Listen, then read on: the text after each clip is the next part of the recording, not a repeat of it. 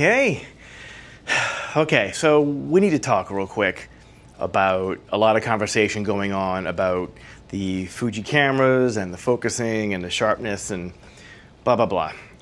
First of all, I need you to understand that this is what I do for a living, and whenever I show you any imagery or talk about any settings, it's because I'm using it in the field. And what I mean by that is, like my wedding last weekend, you know, you have hundreds of people that you're walking around this low-lit room that you're photographing them, and you know, because I've been a little bit cautious on whether or not my Fuji files are sharp, I'm in this habit of shooting, and then when I get a chance, look in the viewfinder, you know, because you can see the image nice and close and way clearer, and it makes me feel good that I'm getting sharper images.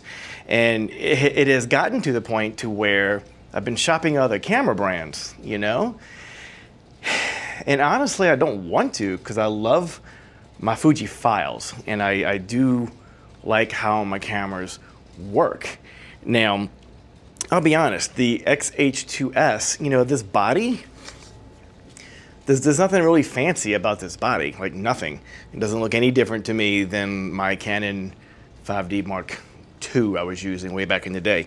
You know, it's just a body. So when somebody says the Sony cameras don't have any soul, I don't care. I just want sharp images. You know, I want faster tracking. I just want to know I have the shot quicker than me hoping I have the shot.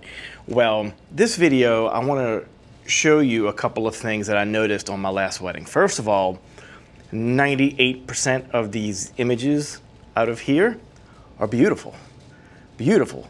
And maybe it's because I'm more self-aware of how I'm shooting. And what I mean by that is this. Number one, whenever you are photographing handheld, okay, especially if you're not using a flash, if you are handheld ambient light and you're squeezing, this is what you need to do.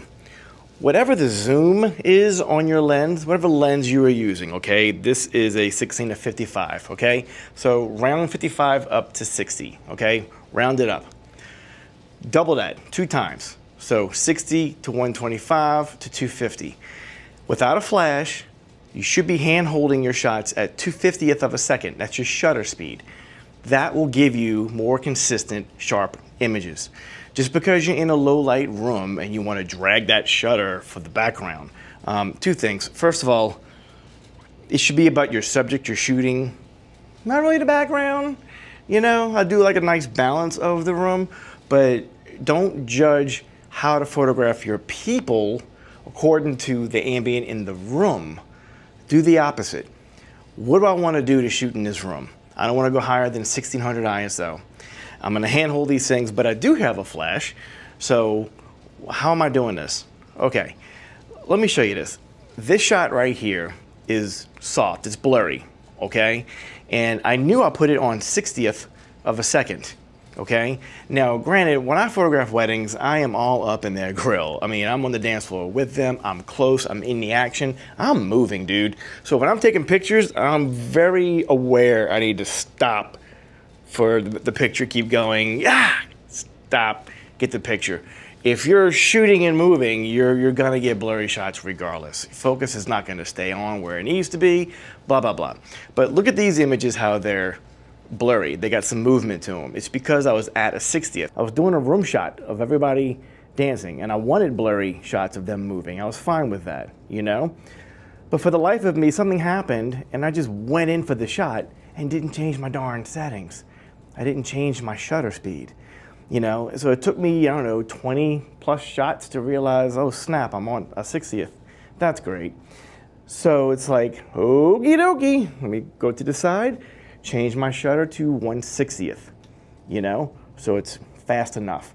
Look at these images at 1/60th. The reason why I'm showing you this stuff today, okay, is one, I've been really happy with the results out of this camera. I'm not gonna lie. After the last update of 7.0, When the focusing seemed to work, I was like, that's it, I'm not updating anymore. Fuji, I don't know what you're doing. By accident, your firmware updates or throwing focusing abilities out of the system on most models. This thing was weird on me an update ago. Now that this thing works, I'm not doing updates. If your camera's working fine, leave it alone. Leave it alone, dude.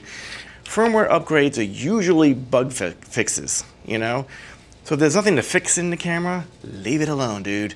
So let's just go from the camera works fine. No matter what camera, I don't care if you're Canon, Sony, Pentax, it doesn't matter.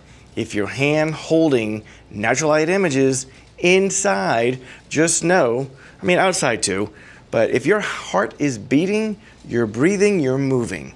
I don't care if you hold your breath or not. You're moving whether you like it or not. So whatever your zoom is on your lens, double it 2 times. That's what your shutter should be. And when you go there and you're like, GK, wait a second, it's still way too dark for me. Well, that's why you get the lenses that go to the 1.4. Open up your eye to allow more light. Crank up your ISO, allow more light. What about the grain? Yeah. Lightroom has amazing noise software, AI in their classic version. It's freaking amazing.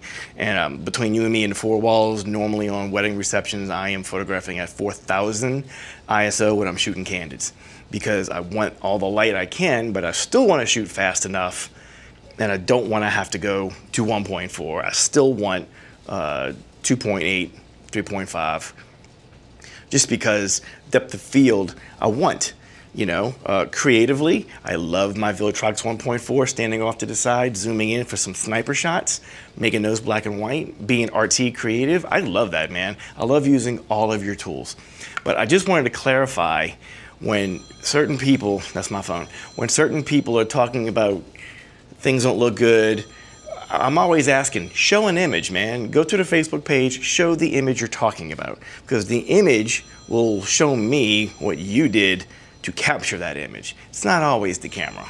You know what I'm saying? I gotta go answer this phone. That was not planned, but conveniently awesome. All right, see you in the next video.